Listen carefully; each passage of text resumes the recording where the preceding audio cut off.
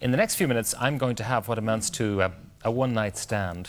I'm going to have an experience that so far only women have enjoyed, or maybe the word is endured, because most women complain bitterly about it. They say it's unfair that men don't have to go through it, and men certainly don't give them the love and the understanding, the help they need while it's happening to them.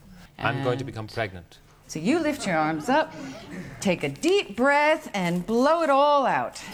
Empty, empty, empty your lungs. Here we go. You hold back.